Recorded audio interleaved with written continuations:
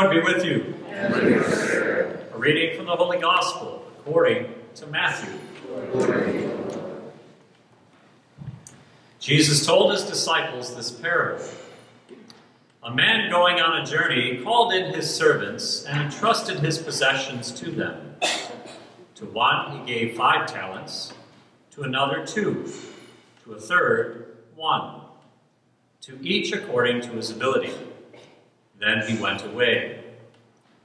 Immediately the one who received 5 talents went and traded with them and made another 5.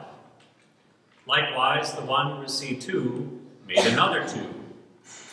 But the man who received 1 went off and dug a hole in the ground and buried his master's money.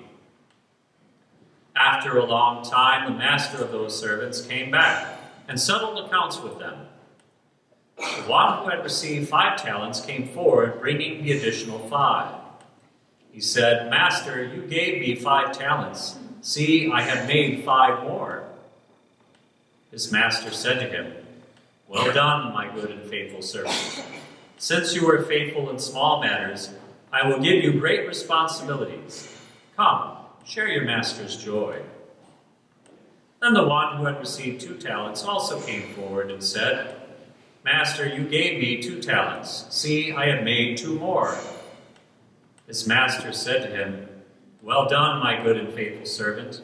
Since you were faithful in small matters, I will give you great responsibilities. Come, share your master's joy." Then the one who had received the 1 talent came forward and said, "Master, I knew you were a demanding person, harvesting where you did not plant and gathering where you did not scatter. So out of fear I went off and buried your talent in the ground. Here it is back." His master said to him in reply, "You wicked, lazy servant. So you knew that I harvest where I did not plant and gather where I did not scatter? Should you not then have put my money in the bank so that I could have got it back with interest on my return? Now then, take the talent from him and give it to the one with 10. For to everyone who has, more will be given, and he will grow rich. But from the one who has not, even what he has will be taken away. And throw this useless servant into the darkness outside, where there will be wailing and grinding of teeth." The Gospel of the Lord. Praise to you, Lord.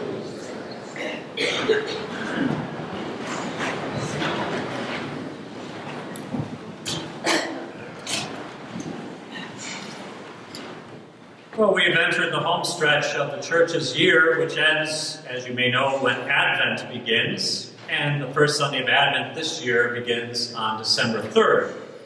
And with the end of the church year, we have the November Gospel readings focusing on the end of the world, or Judgment Day, to get us thinking about how spiritually prepared we are to meet our Maker, so to speak, whenever God chooses it to be for us. It's kind of like that Frank Sinatra song, "My Way," and now the end is near and so I face the final curtain. Well, that's basically the theme for this month's Gospel readings. So last Sunday, this Sunday, and next Sunday all feature a story from Jesus concerning his second coming on Judgment Day. And all 3 stories come from Matthew 25. It's a very important chapter, a transitional one, since the one right after it is the beginning of the end of Jesus' earthly life. Because the next chapter has the Last Supper scene, followed by his arrest, his trial, suffering, dying, and rising. So let's just take a brief look at the meaning behind the key images in today's Gospel so we can properly understand it for our own reflection. First off, it's pretty clear who the master is in this story. It points to Jesus, who shares riches with his servants and then goes away for a while and then returns at an unexpected time. The 3 servants in the story represent you and me, and all of Jesus' disciples, who've been entrusted with taking care of and using many good things we have from God. The talents we hear about are not the same as what we would call talents today. We usually think of talents as abilities to do something, either natural abilities or well-trained ones. Talents for playing music or a sport, making arts and crafts, doing math, doing business, making talk, etc. There are countless talents in that regard. The talents mentioned here concern a type of money made of a precious metal, either gold, silver, or copper. And the weight of that metal and where that metal came from determine the value. So even one talent in the story can be worth quite a lot. Now it's obvious the master gave these riches to his 3 servants to make more with them, not just to sit on them and guard them or bury them. And when the master returns, he checks to see how they all made out. So it will be for each of us at the end of our lives. We'll be called to account.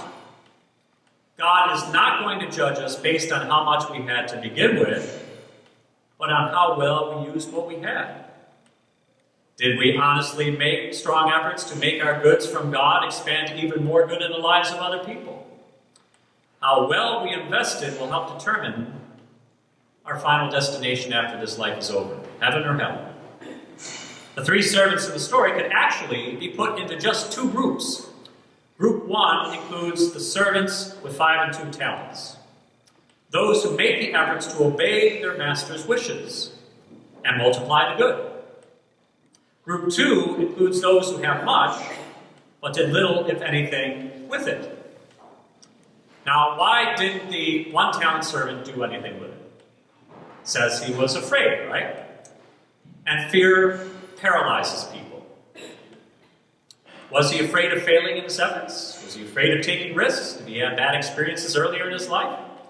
Did he fear what others might think of him in these efforts?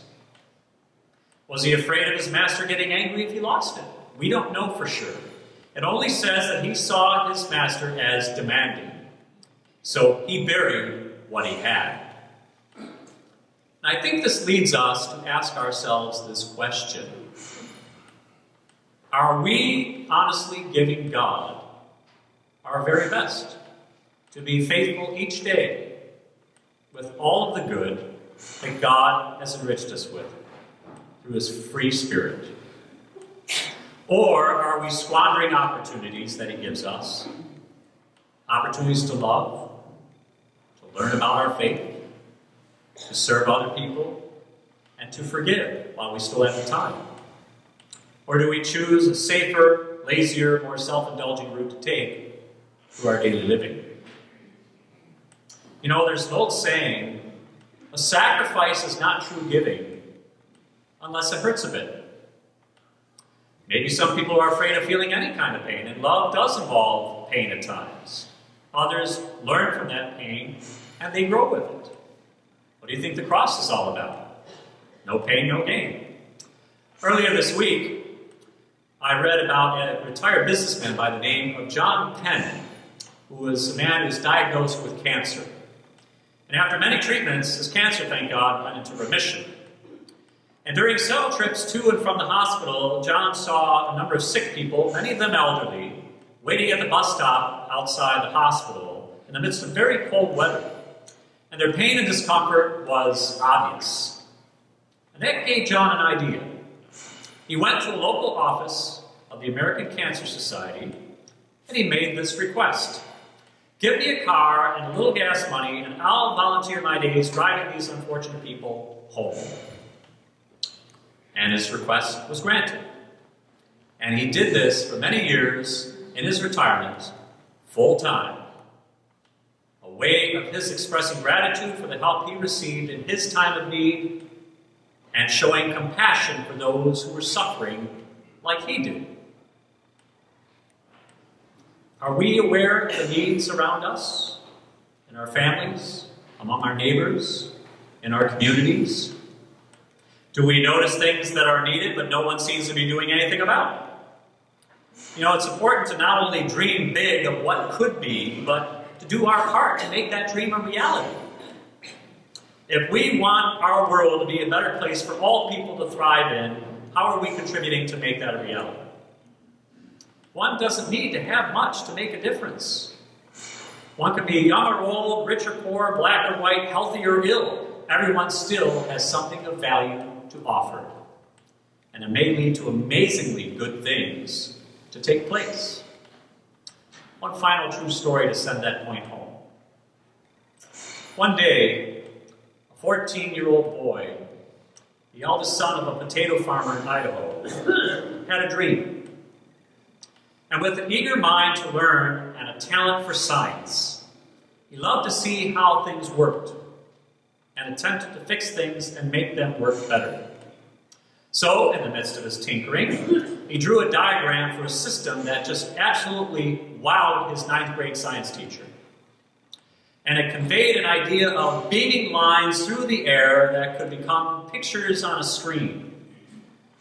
And with encouragement and lots of time and energy spent researching his idea more and more, based on the insights of many others who've gone before him, this boy grew up to give us what just about every person in this country and in most of the world has seen or used at one time or another, maybe even on a daily basis.